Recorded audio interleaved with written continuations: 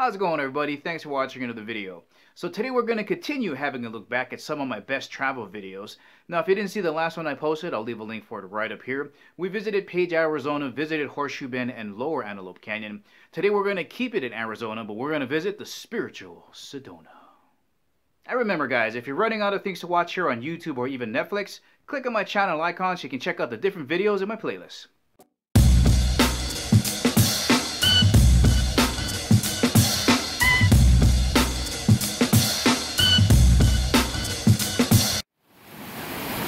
Alright, pulled over on the side of the road because we saw this picnic area and we heard the loud noise of water rushing down. It got heavy rains that just came through.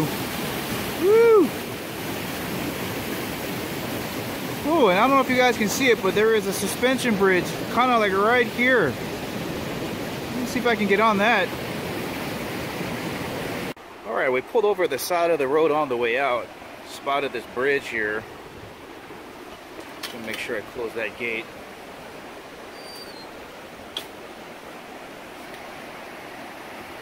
Good old suspension bridge.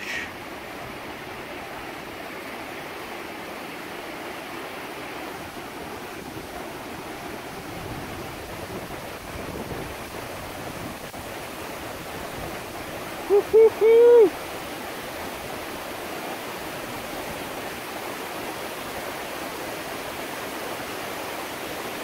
I don't know where that goes. Just want to get a shot of that.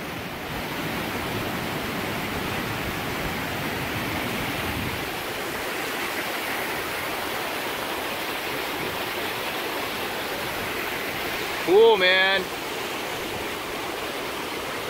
Oh my god, we made another stop. Migley Bridge. Let's go see what that's about. Oh, that's pretty cool. So you cross that bridge to get into Sedona. I think there's a hike that goes back up that way. Right up there, I think there's a trail. I think there's something down there. Let's check that out real quick. Cool. Don't see many of these in Hawaii. Alright, there's a different shot of the bridge. And the creek that runs through it. Oh, I'm sorry, the river that runs through it. Check that out. Scenery! Alright, we're going to be taking a couple of shots of Uptown Sedona. This is where most of the shops and restaurants are. Where we're staying at, the Sedona Summit, is, I guess, downtown Sedona. Not a lot there. So let's go check it out. So if you had to divide Sedona into two, this is Uptown, it's the touristy part, but check out these views. I mean, just towering buttes, steep canyon drop-offs, and just pine forest for days all over the place. Just natural beauty everywhere. Now, we arrived really late at night through some snow, some strange Scooby-Doo fog was rolling in, so we didn't get to see any of this as we were going through. When we got up in the morning, it was like one of those great Christmas gifts. Like, man, check out this place. It's incredible. Off the main strip in Sedona are tons of these free public parking areas, and that's the view. I'll show you what it looks like in there. But what's cool is they got these little counters in there. So I don't know if you guys can see that, but that says 111. When I went in, it said 113. So it tells you exactly how many spaces are in each public parking area. Let's have a look inside. Alright, here is the view from one of the free parking lots in back of the Sedona Strip. Many lots, many stalls. So if you don't feel like paying the $2 for parking per hour or whatever, get the free parking. Alright, I'm not too sure how many parking lots there are, but I'm in lot 5 and it's all day parking. If I had to summarize Sedona, Arizona in one word, it would be spiritual, okay? And never mind all of the great art galleries there that might seem artsy-fartsy, because Sedona is known for their art galleries. Never mind the psychic readings, never mind the let me read your aura, candle stores, oil burning stores, hemp stores, never mind all of that. Take all of that away, and just being in uptown or downtown Sedona makes you feel better. And it might have to do something with those vortexes. There's 4 major vortexes in Sedona.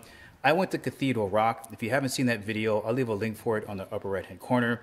But there's also Bell Rock, Boynton Canyon, and the Airport Mesa. These are all supposed to be areas of really high spiritual energy. People go there to meditate, feel better.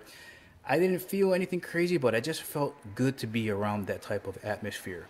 Now, Uptown has plenty of places like that. Hypnotherapy, acupuncture, it's all there. If you ask me what type of atmosphere it is shopping-wise, it's like the old school Waikiki in the international marketplace. Tons of little areas to go to. Now, if you're looking for some place to stay, you can stay uptown or downtown. There's plenty of places to stay. Everything closes early, 9 o'clock on the weekdays, 10 o'clock on the weekends. I think on the weekends, Safeway closes at 11 and McDonald's. Now, McDonald's in downtown Sedona is home of one of the strangest colored McDonald's I have ever seen.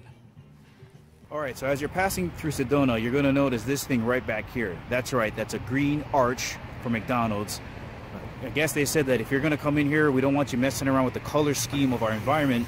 So they said it has to be green, it can't be yellow. Let me flip you guys around so you can see this gigantic green M. All right, guys, there you go, green arches.